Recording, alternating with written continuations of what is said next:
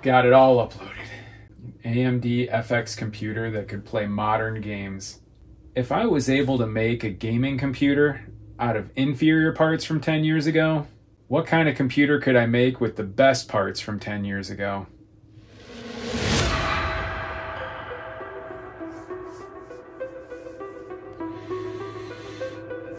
Here we go again.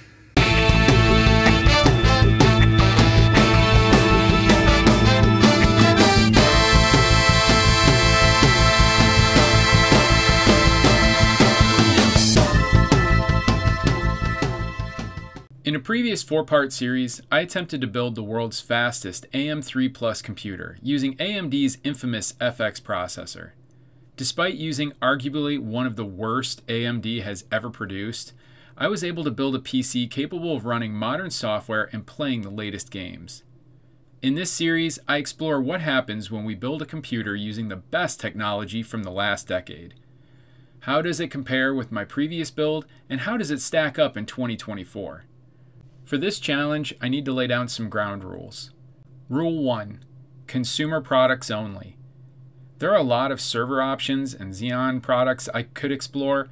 However, I'm focusing on hardware that a PC building consumer would have chosen for their high-end performance build. Rule number 2. DDR3 memory only.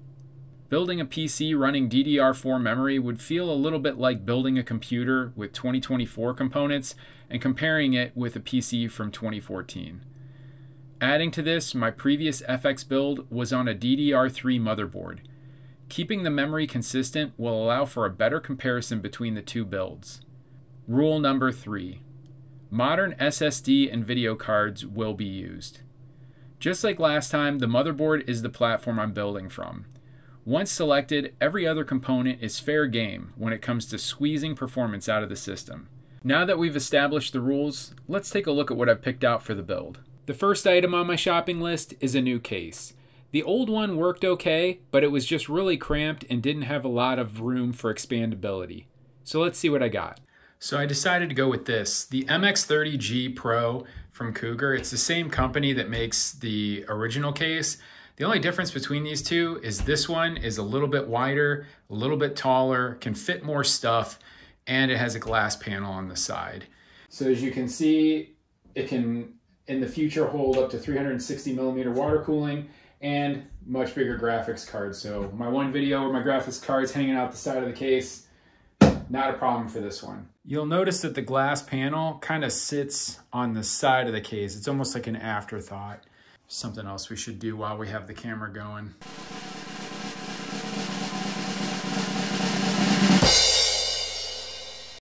With the case sorted, let's take a look at the components I'll be putting into this build. First up, a Corsair 850 watt power supply, a Noctua D15 CPU cooler, my NVMe hard drive, a Radeon 6750 XT, all of my fans, and my wireless network adapter. And for the new pieces, I'll be installing the following. An MSI Gaming 7 motherboard, 32 gigs of Corsair Vengeance DDR3 memory. That was a really difficult find. An Intel 5775C CPU, and one mystery upgrade that you'll see at the end of the video.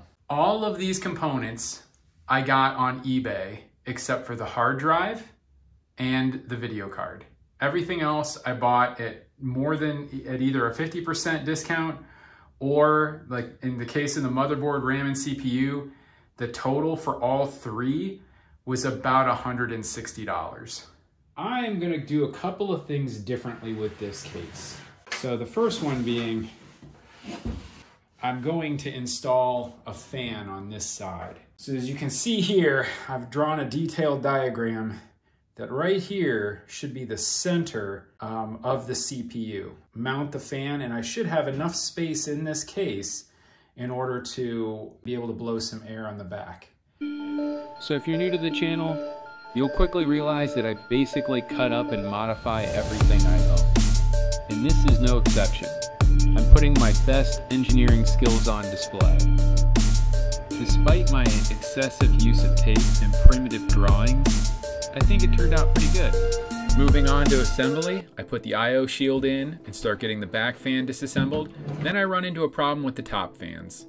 It's hard to see, but none of these holes line up.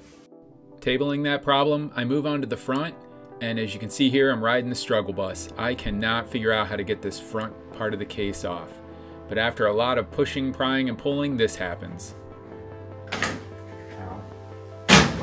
There we go. Haha! With that problem figured out, I moved on to the front fans, and then I had an epiphany for the top fans. So I was looking at this case again, and it looks like it's right side by side like that. So that's what I'm gonna do. Next, I drop in the motherboard with the CPU already installed, and I find my next problem. It isn't gonna fit in the case, but I had thought of this. I have a backup plan. Assuming I'd have fitment issues, I picked up this 120mm Be Quiet fan.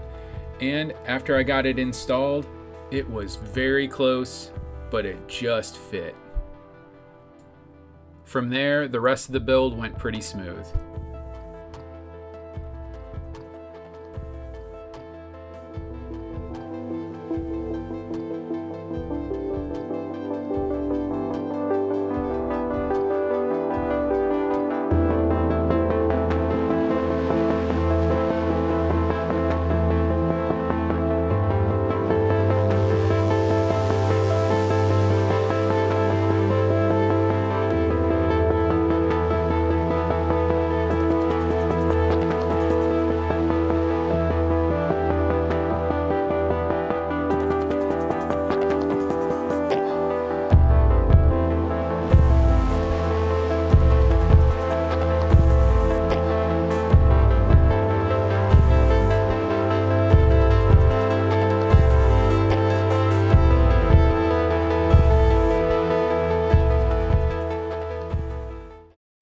And the mystery part that I'm going to install in this project is this 5-inch smart screen.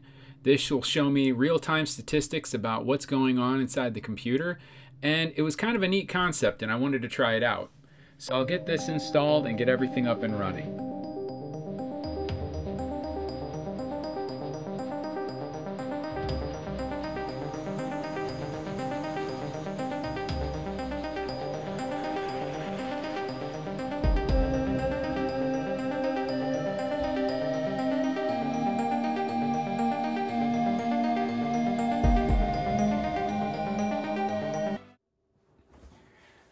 Alright, and there you have it. My first Intel build is complete. Now, what I did differently about this Intel retro build versus my AMD FX retro build is that I got a bigger case for this one. Now, my last one, I had it in a very small case, and I didn't really think about the future, but moving forward, I know we're not going to stick with this same old tech, and it'll be nice to have a case that can grow with the computer. Next up, and something else I did a little differently, I added this screen. Now, I wanted to add something a little bit unique and interesting to the computer, and I think this was a great addition. It's fairly inexpensive, and it's easy to install. You can get them on Amazon. My son and family, they all think it's cool because it's got Dragon Ball Z, but it has a bunch of other themes. The thing I really like about this, though, is it has real-time statistics on the GPU, CPU, and even memory usage in the computer. So instead of having MSI Afterburner up running all the time, I can look at this screen for some quick statistics on how the computer's doing. Another thing you'll notice is I cut a hole in the back of this case for that intake fan. It's a little bit controversial. I think for these older computers, it makes a little bit more sense than maybe for a modern one, but we'll look at the numbers and let you decide. So let's get into today's real topic. The Intel 5775C processor that's in this computer. Now, the processor came out in 2014, and what was really interesting about it is it came with upgraded video graphics. Now, at the time, it wasn't really that exciting. The thing that was most interesting about that processor is for this Intel chipset and this CPU socket, 1150, it was the only processor that came for these types of motherboards that was using the, at that time, new 14 nanometer process. Everything prior to that was on 22 nanometers. And that meant that this processor was more advanced than anything else that came for the platform. And really, should never even been on this platform in the first place. It was kind of an interesting experiment. Well, there's some interesting things about this processor that makes it kind of relevant in 2024. At least I think it might be.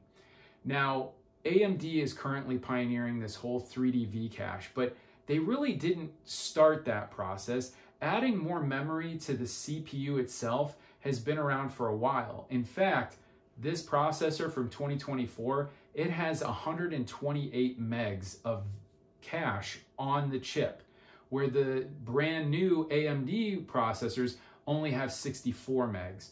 We'll talk about some of the limitations of this. We'll talk a little bit about how the two technologies are a little different, but it'll be interesting to benchmark this processor and see how it holds up with applications and games of today. So with that, let's get into this and start testing this computer. All right, and for my overclocking settings, here's what I've got. I've gone to advanced, set everything all core.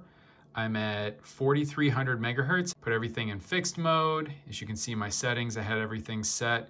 The turbo boost, this Intel stepping technology, come down. My 2666 megahertz RAM, I've overclocked to 2800 megahertz. My voltages are set as follows, 1.355 volts and 1.660. Under CPU features, you need to set your Intel C state to enabled. Then you need to also set your package C state limit to C6. You save this and reboot.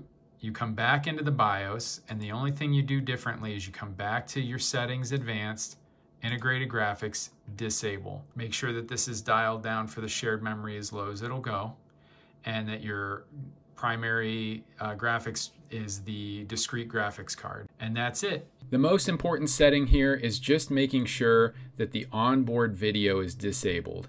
That will unlock the video memory, and the CPU will then flip and use it as an L4 cache. First game up is going to be Helldivers 2. So let's see what I've got this set to now that we're loaded in. So just a quick rundown of the display settings for the game.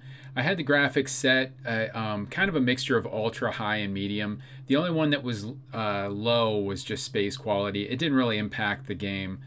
The other thing I have is the display. I didn't get video of this, but it is 1920 by 1080. Once I'm into the game though, I mean, 75 frames per second. Frame time graph is nice and smooth. So let's go get some bugs. So after navigating the game a little bit, find a good place to drop in, it was time to play. This game is way more CPU intensive because between loading and loading cut screens, it's spiking the processor. Oh, these poor guys are not going to be happy. So this is footage from the very first time I played the game after installing it on this computer. And you can see it's running horribly. It's bottoming out at 7 frames a second, major stuttering going on, not a great experience. But what was interesting is it only did this the very first time, and then every other time I played the game, it ran fine. 70 frames a second, had no issues, nice smooth graph. So I think what was happening here is it was just building the shaders and kind of unpacking the game for the first run. So I played with some of the settings, I played the game for a while, and it was playable. It was fine. 50 to 60 frames a second. It's not, e-gaming territory, but it's playable. And the next time you load into the game, I got a little bit more frame rate. But as far as is it playable on a 10-year-old computer, yeah, I was kind of pleasantly surprised. I know the FX processor could not have done this well with this game. So let's check out the next title. And we're back again with Fortnite. So right off the bat, I am, compared to the AMD FX processor, I'm seeing triple digits for frames per second.